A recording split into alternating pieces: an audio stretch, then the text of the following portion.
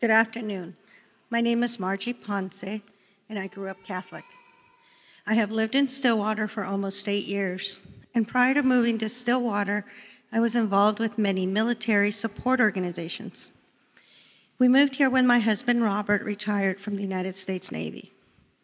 Robert and I decided to dedicate our stewardship to our church community.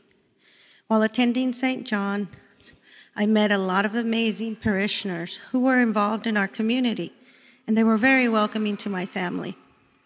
I began knitting and crocheting for the prayer shawl ministry for those in need of love and prayers. I also became a member of the Women's Guild. When St. Francis Xavier was dedicated in 2018, I saw a new opportunity to help out my new church community. I began volunteering at the parish office, answering phone calls and greeting people. I joined Xavier Women and helped with the annual St. Francis Xavier Feast Day and Christmas Festival. I still knit and crochet prayer shawls, baby blankets for the Wrapped in Prayer ministry, and I also knit baby hats for the hospital. I never imagined I would teach the faith beyond my children, but the Holy Spirit had other plans for me. I now teach religion at our preschool, help with Xavier kids, and becoming Catholic.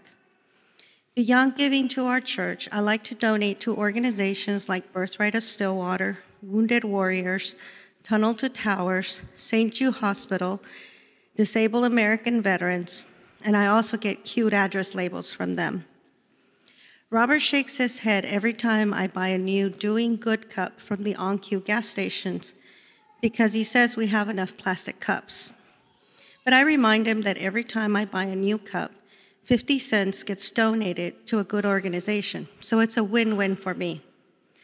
Our church has many opportunities where you can also give your time, talent, and treasure. So please join me, my husband Robert, Father Healy, and Father O'Brien in participating in our annual Stewardship Renewal. Thank you, and God bless you.